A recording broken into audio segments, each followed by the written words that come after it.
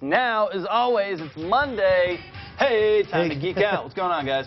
Right on. This is Owen Robbins, Arnell Cullum from KRRS Systems, and today we're talking about something, how to lower your Alexa rating, which is a good thing, right? It's like golf. You want the lowest score, right? Yeah, well, we discussed Alexa last month. Yes, sir. And how you could use that little application as a tool to find a legitimacy of a site or not. But what about your website? You know, how do you get that choice, Alexa rating? Like KVT's gone from the millions down to 200,000 or so, and and rock and roll. There you go. And but people still have to be able to find you. Uh-oh. You remember in the old day, yes, when you're trying to find something, you get out the old trusty compass and you take a look. And what is that thing? Hey, this is how you had a general idea of where you were going. That's right. Well, now we've got forget about it. The search engine. Yeah. And the search engine, when you optimize it, using little meta tags and tools on your website, will send more people toward you.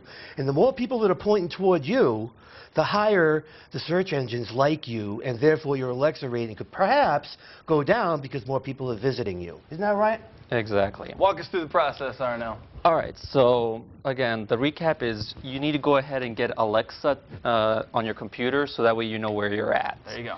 Second thing that you need to know about is anchor text. And you can always Google anchor text and then you'll see this example. Okay. Anchor text consists of your website and a keyword. So basically what you want to be found on. So here's a practical example. Wait a second, I know that guy. Yes. I know both of those guys. Yep.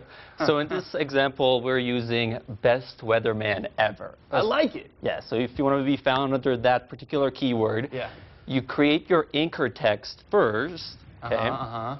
And your goal is to place this on other websites. Gotcha. Okay, and let's, for example, say you had like 500 of these, and I had like 23 of these.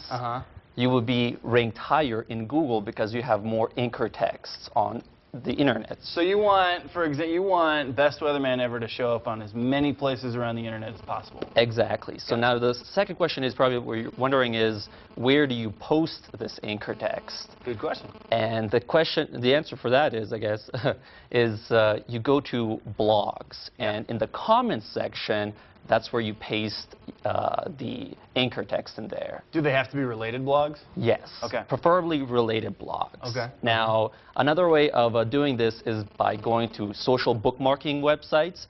And on the left, you kind of see their Alexa rankings. So, so those are really low Alexa ranking websites. And you just post a link to your website on their websites. Makes sense.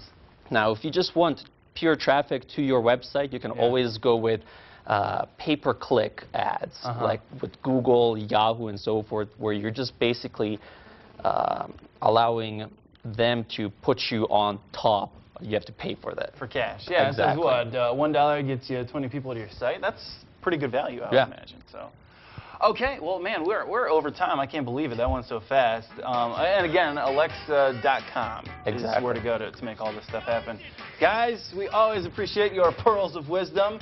I bow to your intelligence. And of course, if you need some help with that, go to KRRS Systems. There you go. All right, thanks, guys, for coming in. We'll be back with another check of your 7-day forecast right after this. Don't go anywhere.